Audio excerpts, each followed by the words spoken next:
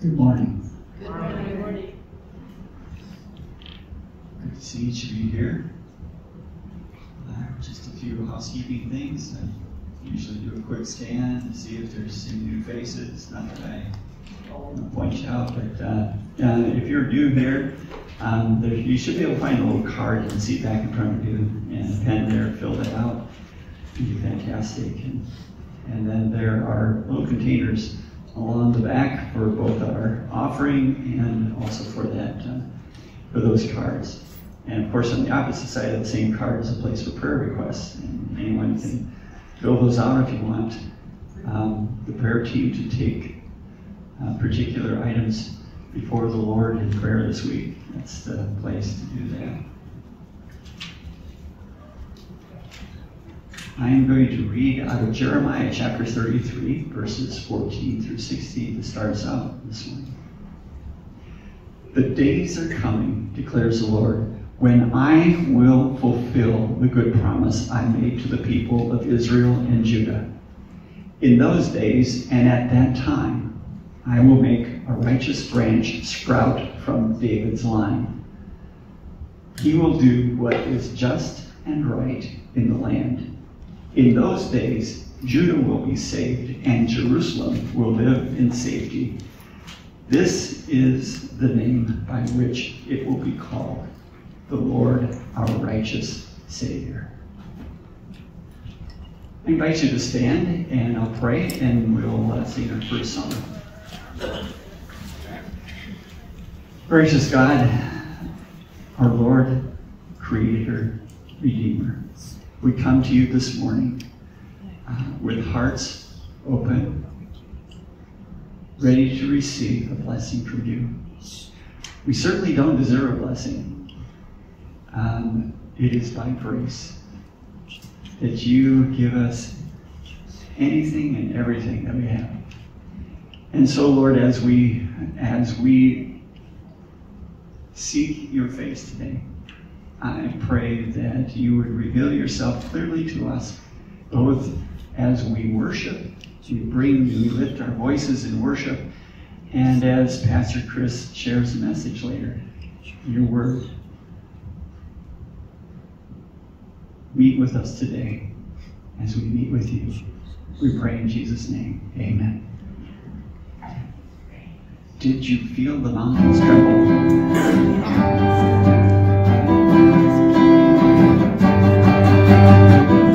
Did you feel the mountains tremble? Did you hear the oceans roar? When the people rose to sing of Jesus Christ, the risen one.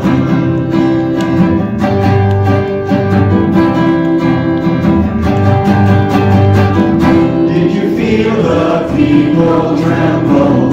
Did you hear the singers roar? When the lost began to sing of Jesus Christ, the saving one.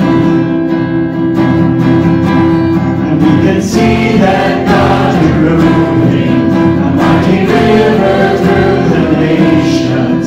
When young and old will turn to Jesus, fling wide your heavenly gates, prepare the way of the risen Lord. 'Cause the Lord is coming, and the Lord is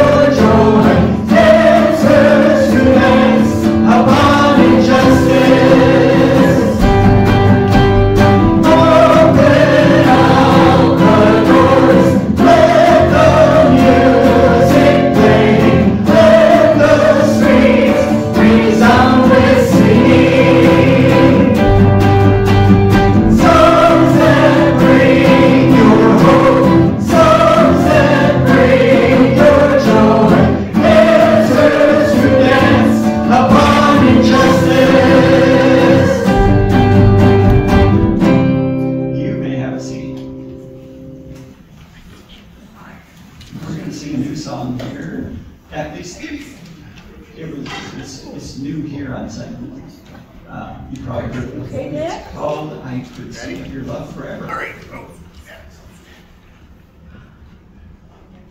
Yeah. Oh, he's all right. Don't feel bad. I usually have his on myself. Sure. He's all right. He's all right. Hey, Dad, what's going on right now? The mountains and the sea, your river running to love for me. And I will open up my heart and let the healer set me free. I'm happy to be in the truth, and I will daily lift my hands, for I will always sing them when your love came down. I could sing of your love forever. I could sing of your love forever. I could sing of your love forever. I could sing of your love forever. Over the mountains and the sea, your river runs with love for me. And I will open up my heart and let the healer set me free. I'm happy to be in the truth, and I will daily lift my hands, for I will always sing them when your love came down. I could sing of your love forever. I could sing of your love forever. I could sing of your love forever. I could sing of your love forever. I could sing of your love forever. I could sing of your love forever. I could sing of your love forever. I could sing of your love forever.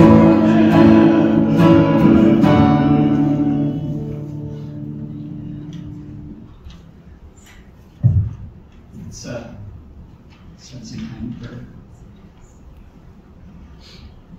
Oh Lord, as that song says, we could sing of your love forever. And what a love it is. Paul reflects on that love that neither death nor life, nor angels, nor heavenly rulers, things present, things to come, nor powers, nor heights, nor depths, nor anything else in all creation is able to separate us from your love in Christ Jesus. And what a joy it is for us to honor you with our songs of praise. It's a privilege to sing, extol your name. Lord Jesus, we think of your name, the name above all names. We lift your name high in praise and worship this morning, because you are our God, our Creator, our Redeemer. Lord, you give us so much. The gift of grace, something we could never earn. The gift of reconciliation with you, and the price that was paid to purchase that. It's free for us, but it costs you dearly. We're humbled at the sacrifice on the cross, the blood of Christ. The only sacrifice, holy enough for a truly holy God. And although when we reflect on it, to think that it was our sin that compelled Christ to have to go to the cross. it sort of brings us, it causes a bit of sorrow, but yet we know that it's joy that reigns. And it's the sacrifice. Even you, Lord Jesus, the writer of Hebrews tells us that for the joy set before you, you endured the cross. And so it is with joy that we receive that forgiveness. You bore the burden gladly, Lord Jesus. And we should accept it gladly. Lord, may our joy spill out so that even as we leave this place of worship today and we go into the world around us, that joy would shine brightly. Thank you, God, for all that you do for us. Thank you for all that you will do for us, all that you've promised. May we always lift your name high with our voices. May we always shout your praise. In Jesus' name, amen.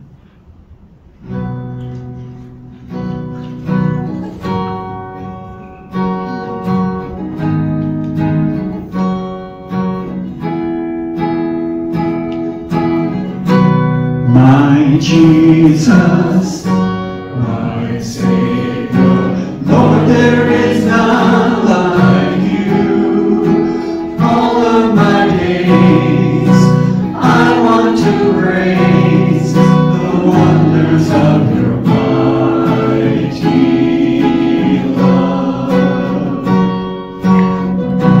My comfort, my shelter, tower of refuge and strength, let every breath, all that I am, never cease to worship you. Shout to the Lord of the earth, let us sing, power and majesty, praise to the King. Mountains bow down and as the seas will roar at the sound of your name. I sing for joy at the work of your hands. Forever I'll love you, forever I'll stand. Nothing compares to the promise I have in you.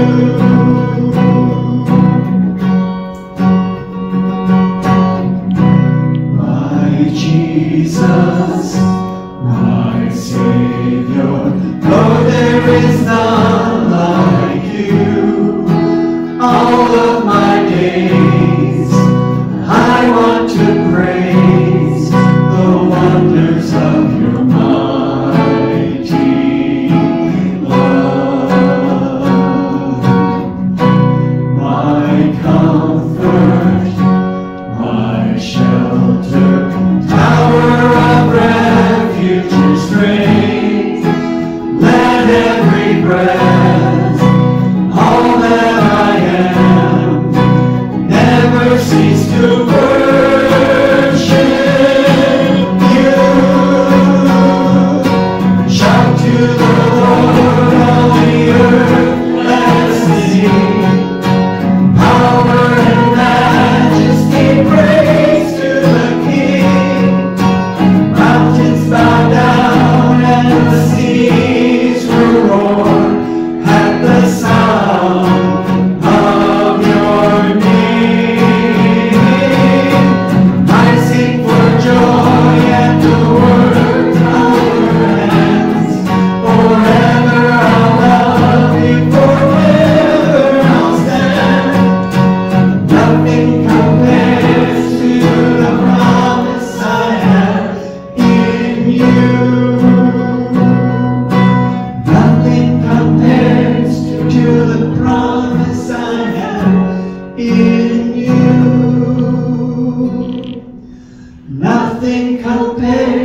to the promise I have in you.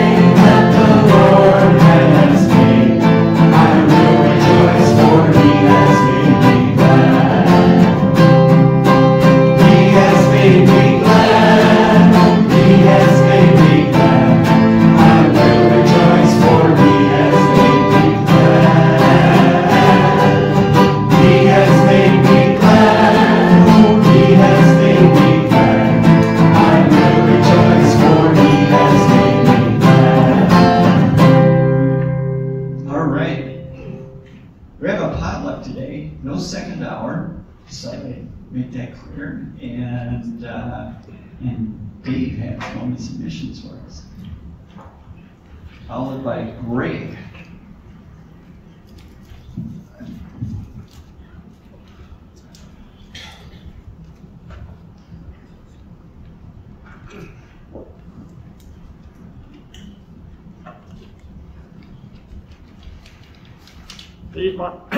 Today's Moments Missions. Today's Moments of Missions is with Supa and their Hopes Compassion child that we sponsored from Honduras. And then they have quite an article here to read all about her and how she's written a letter back to us. And I pray that you would all take time to read that. And, she's been able to do her studies, and she says her favorite pastime at home is to read stories and sing. And she says her most favorite food is roast beef with chismo, lime, hot sauce, and fried plantain slices. Let's pray for Supa at this time. Dear Heavenly Father, we pray for Supa and her life, that you would surround her with people that love her and honor you with their lives, Lord Jesus. We pray that you would keep her safe and walking with you. In your name we pray. Amen.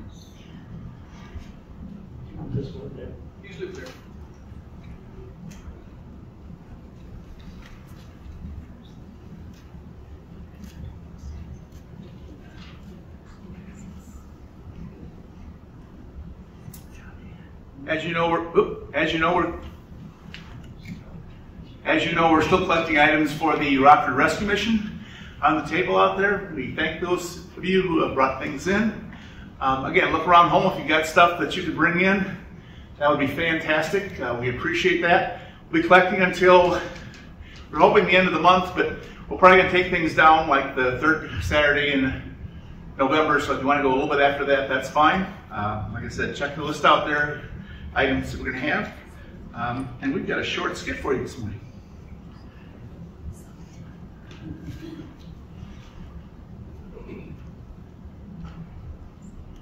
Hey dear. Yes? I've got a couple more ideas about how I gather items for the Rockford Rescue Mission campaign at church. Now what do you have in mind now?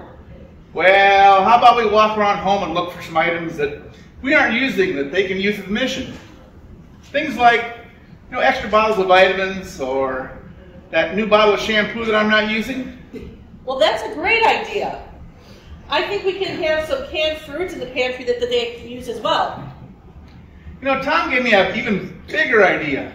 Remember that I used to raise animals on the farm as a kid? I think that I can raise some animals and donate the meat to the mission. And what kind of animals are you thinking of? How about dolphins? Dolphins? Are you crazy? You don't know anything about raising dolphins. Well, how hard could that be? Besides, Tom reminded me that the people who come to the mission need more porpoise in their lives. I figured dolphins was close enough. Porpoise? Porpoise? Tom said they need more purpose in their lives, not a porpoise. Oh, are you sure? Definitely. Just remember, when you go to the group to deliver everything that you've collected, Yes. make sure that they don't leave you there. Oh.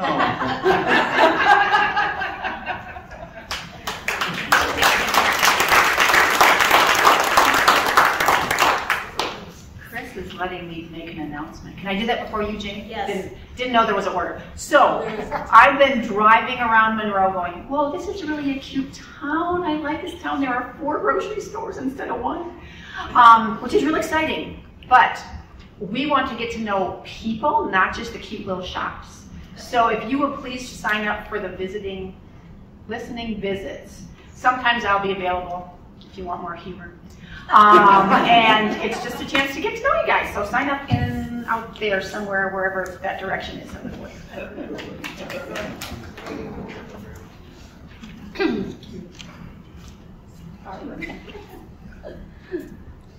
I just wanted to make a quick announcement, ladies of the church. You all have invitations in your mailboxes. Be sure and pick them up today. All the ladies here have one.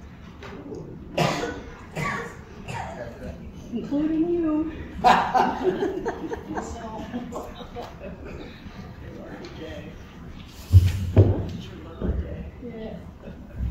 Good morning, everybody. Good morning. I was glad when they said to me, let us go to the house of the Lord. And here we are, amen? Amen. Amen. Let's open our Bibles this morning to Isaiah chapter 61. 61st chapter of the Word of God as delivered to and through the prophet Isaiah. Verse 10 this morning.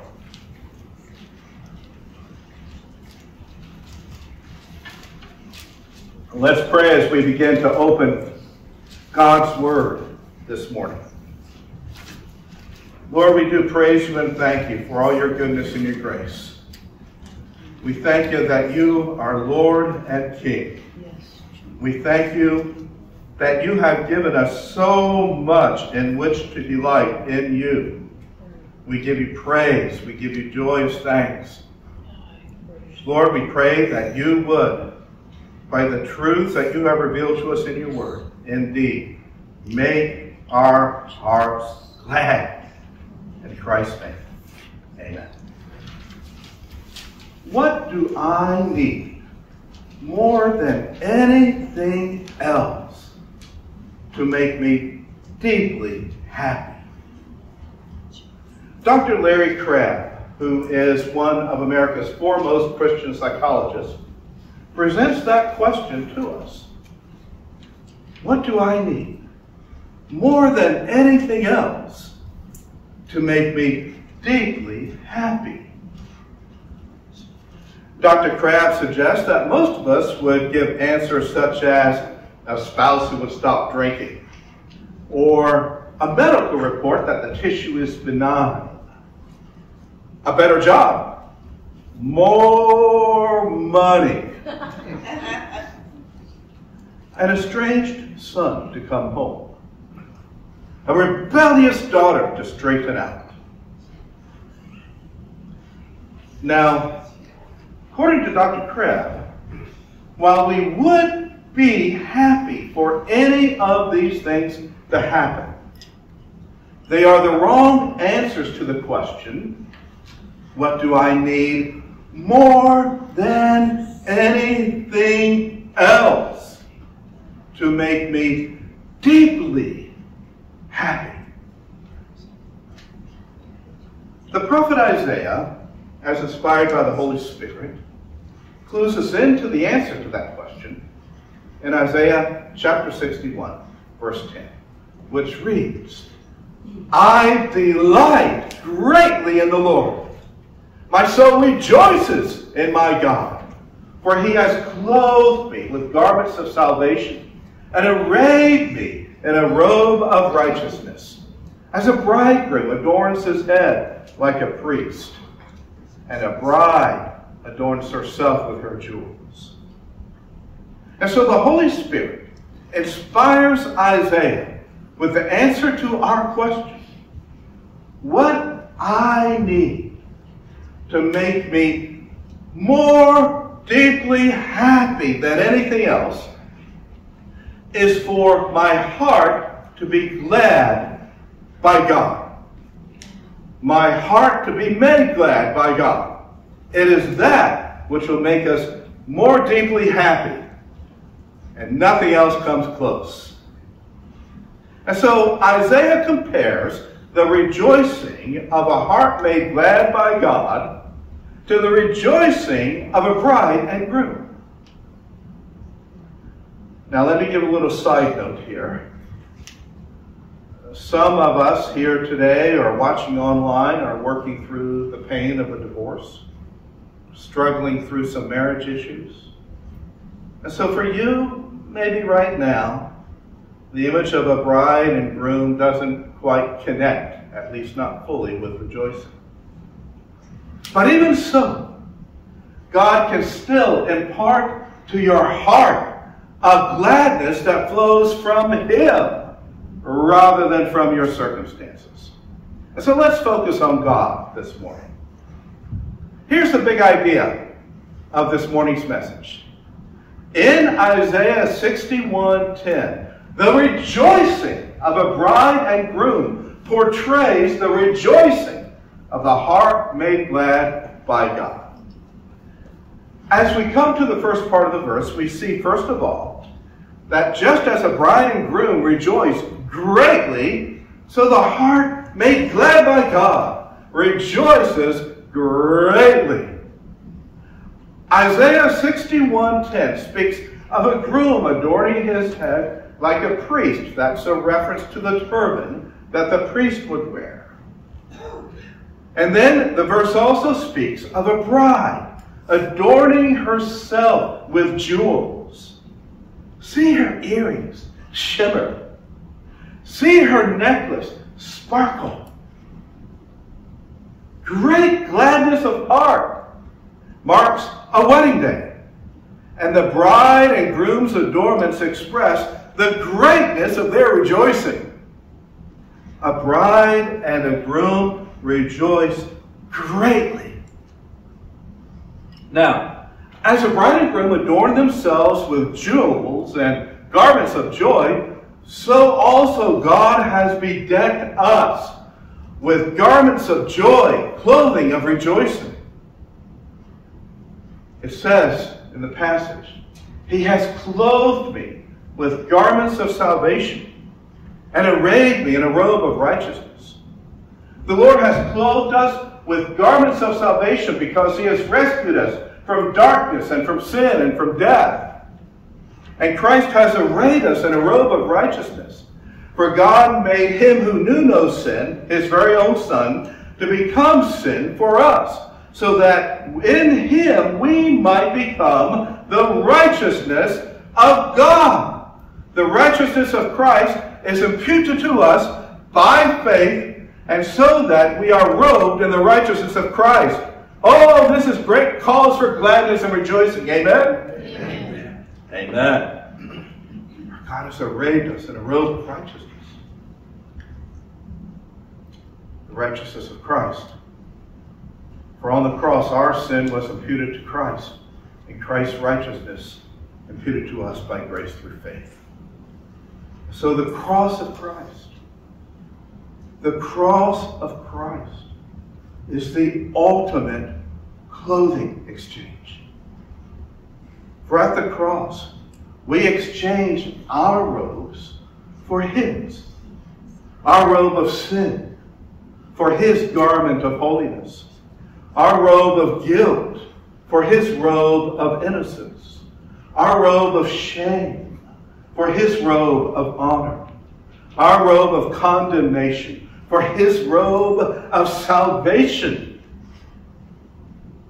And our robe of unrighteousness for his robe of righteousness. At the cross. At the cross. Christ exchanges his robes for mine. His robes for mine. Such anguish none can know. Christ, God's beloved, condemned as though his foe. He, as though I, accursed and left alone. I, as though he, embraced and welcomed home. What a glad exchange for the sinner who despairs of self and hopes in Christ. And when we despair of self, when we give up every vain effort to try to obtain our own salvation, when we hope in Christ, then we are the glad beneficiaries of this ultimate clothing exchange. His robes for mine. At the cross, Christ has had mercy on me, a sinner. For Christ has clothed himself with my unrighteousness and me with his righteousness. What a glad exchange! What more would our heart need to be made glad? And what greater things could our hearts rejoice? There's none. At the cross, God has bedecked us. He has bedecked us with salvation and righteousness. And these are the garments of gladness. These are the robes of rejoicing. No greater clothing exchange. No greater cause for gladness and rejoicing and delight. No deeper happiness to be found in this. Isaiah 61:10 tells us that being clothed with salvation and righteousness is cause to rejoice greatly. I delight greatly. Not just a little bit, not just somewhat. I delight greatly in the Lord. The 18th century commentator Matthew Henry writes of the greatness of our rejoicing.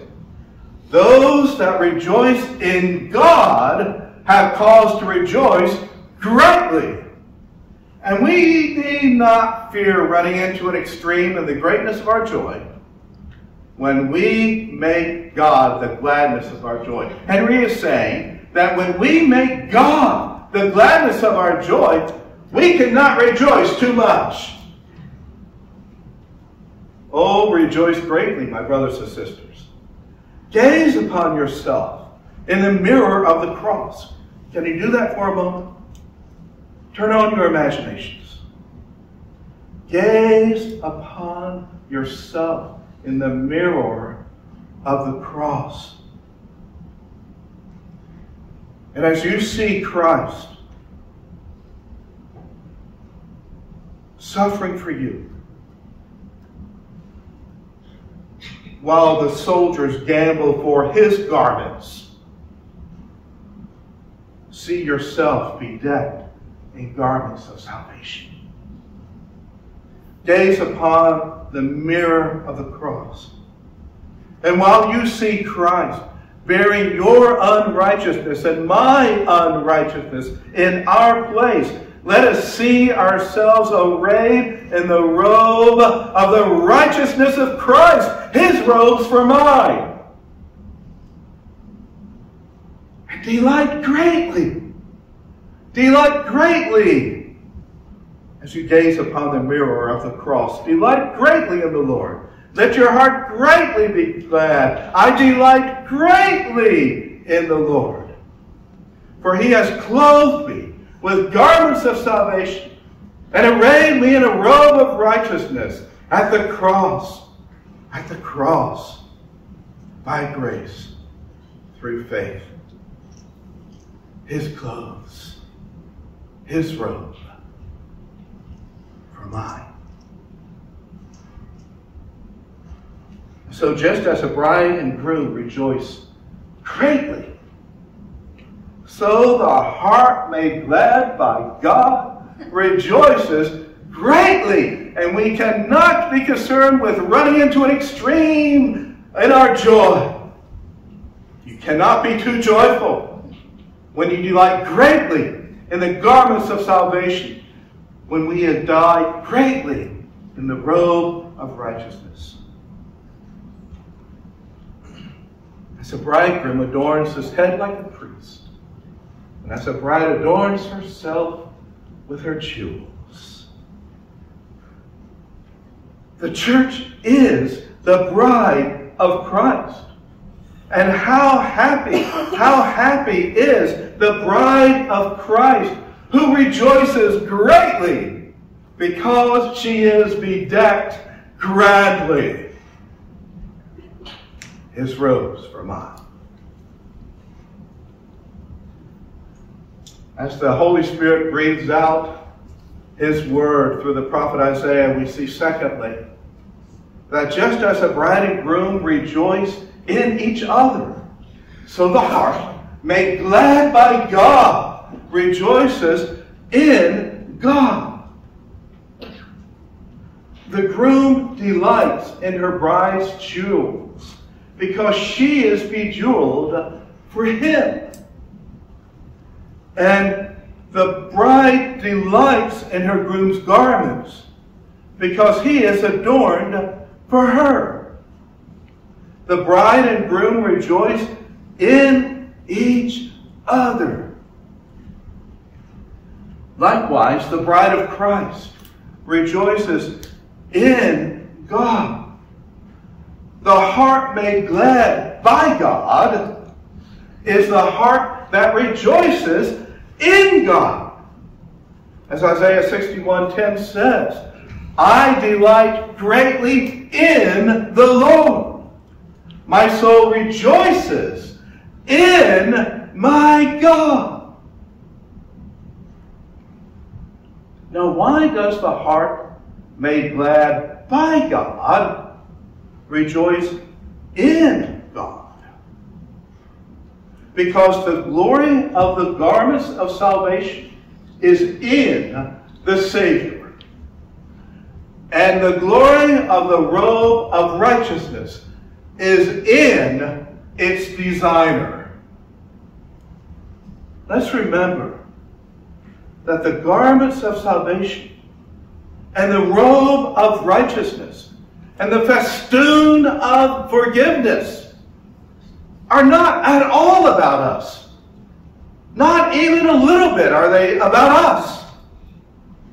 They are all about God. So we rejoice in Him. We delight in Him. I have a whole closet full of ties. With a change of fashion in this era, they pretty much just hang there. I have a whole closet full of ties. But of all the ties that hang limp in my closet, this one is my very mostest favoritist. Now, why of all my ties is this one my very mostest favoritist? I have other ties that are far more stylish. This one's woefully out of style, by the way. I have other ties more able to catch the eye. They just reach out and grab the eye of the person looking at it. I have other ties that are far more sharp. But I delight in this particular tie far more than all the others. Why is that? Because this tie is a hand-me-down from my father, whose picture you see on the screen along with my beloved mother. He's been with the Lord 13 years, she 5 years. I delight in this tie more than all the others because I delight in my father who handed it down to me, who raised me, cared for me, and protected me. I rejoice in this tie because I rejoice in my Father who handed it down to me, who led me to a saving knowledge of Jesus Christ and taught me by the example of his life what it means to be godly. This tie is the one that's a hand-me-down from my father. None of the others. This tie is the one passed on to me by Dad. And that sets it apart. Sets it apart from all the others. Why delight in the garments of salvation? Why delight in the robe of righteousness? Because they are hand-me-downs in Christ from our Heavenly Father. And we delight in him. And we rejoice in him. He created us. He rescued us. He protects us. He provides for us. He gives us salvation. He gives us righteousness in Christ. We delight in the garments of salvation and the robe of righteousness because we delight in our Father who handed these down to us in Christ. And so the heart made glad by God rejoices in God. Rejoice in the Lord always. I'll say it again. Rejoice. It's no trouble for me to say the same thing again. Rejoice in the Lord. As the bride and groom rejoice in each other, let us rejoice in the Lord. In the garments of salvation and in the robe of righteousness that are hand-me-downs from him.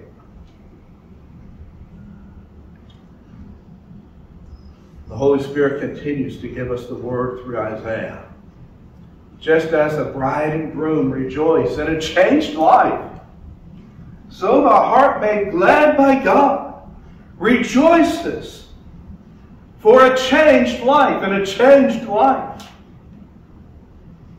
The bride and groom are arrayed in festive garments because the wedding changes their lives. Two become one. A new family is begun. A new intimacy is initiated. And so the bride and groom rejoice in their changed lives. Likewise, our Lord changes our lives as he clothes us with the garments of salvation. He changes our lives as he arrays us in the robe of the righteousness of Christ. In the Bible, to be clothed with something is a figure of speech for a change in status or a change in condition. We were smothered in a drape of darkness, but now we are clothed with garments of salvation. What a change! We were wretched in the rags of our unrighteousness, but now we are arrayed in the robes of the righteousness of Christ. What a change! What a change! And clothing us with his hand-me-downs in Christ, the Father changes our lives. And the heart made glad rejoices for this changed life. Christ changes our lives by doing what Isaiah 61 verse 3, just a few verses up the page, prophesies that the Anointed One would do. 61:3, he bestows on us a crown of beauty instead of ashes, the oil of gladness instead of mourning, and a garment of praise instead of a spirit of despair.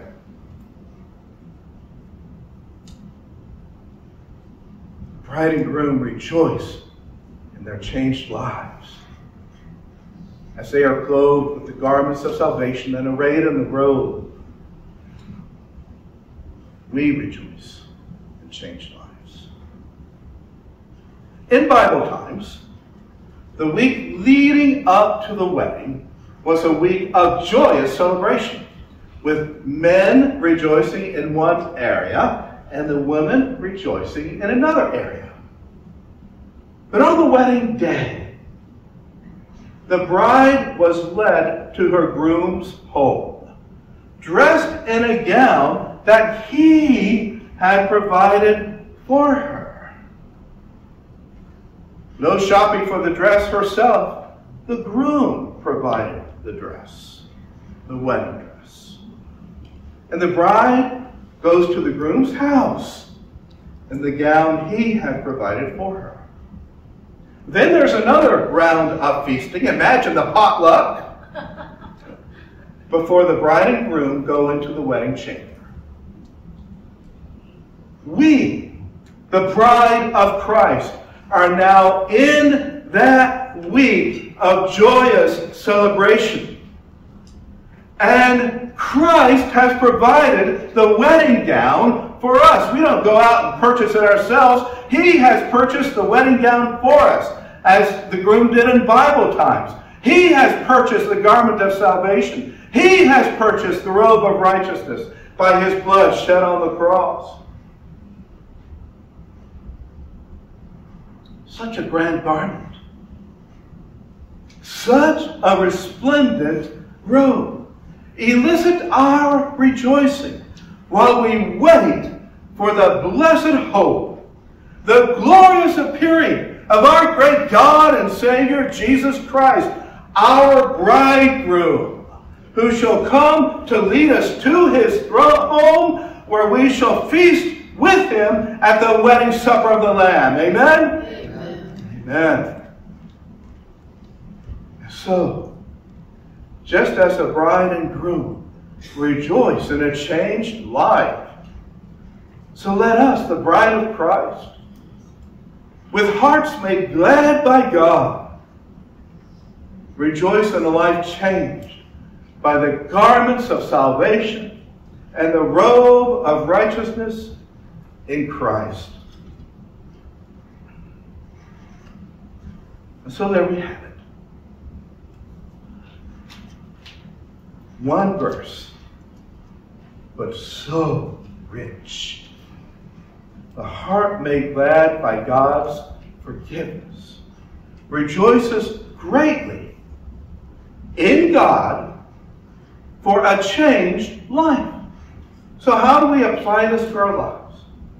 Well, as we follow the biblical text, just this one verse, the application appears. Let us rejoice greatly in God for the change he makes in our lives. How much do we rejoice? Greatly. In what? No, in whom? In God. Why? For the change he makes in our lives. My brothers and sisters, let us be a gladsome people.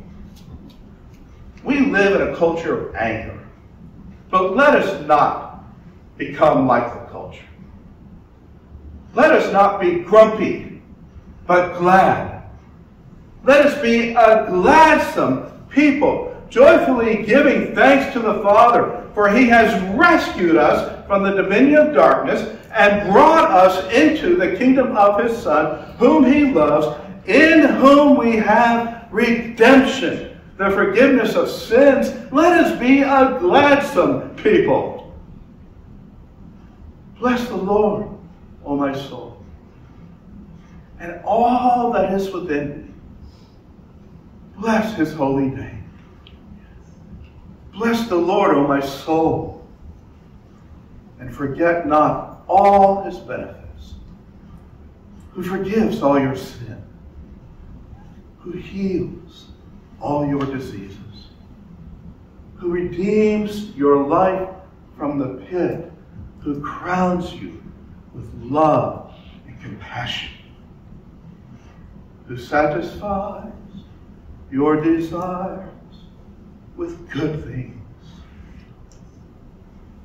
so that your youth is renewed like the eagles.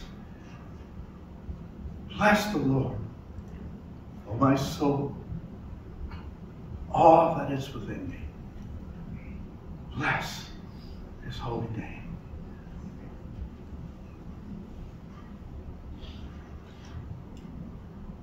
What do I need?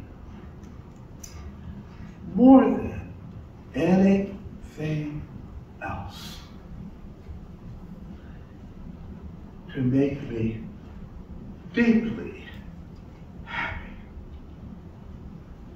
Yes, you would be happy if your spouse stops drinking, or if your medical report says the tissue is benign, or if you obtain a better job, or if you get more money, or if your estranged son comes home, or your rebellious daughter straightens out. Yeah, you'd be happy. But even if these circumstances do not happen, you can still rejoice greatly, greatly in God for the change he makes in your life. No matter your circumstances, you can fix your eyes on Jesus. You can see yourself in the mirror of the cross and say, I delight greatly in the Lord. My soul rejoices in my God. For he has clothed me with garments of salvation and arrayed me in a robe of righteousness. As a bridegroom adorns his head like a priest, as a bride adorns herself with her jewels. Amen. Let us pray.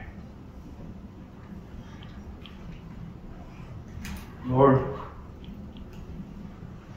teach us to rise above the anger of our culture and to rise above the outcome of circumstances and rejoice greatly in you, Lord God. May we rejoice, for you have clothed us with garments of salvation and arrayed us in a robe of righteousness at the cross, by your grace through the faith that you bestow upon us. And Lord, how we look forward to that day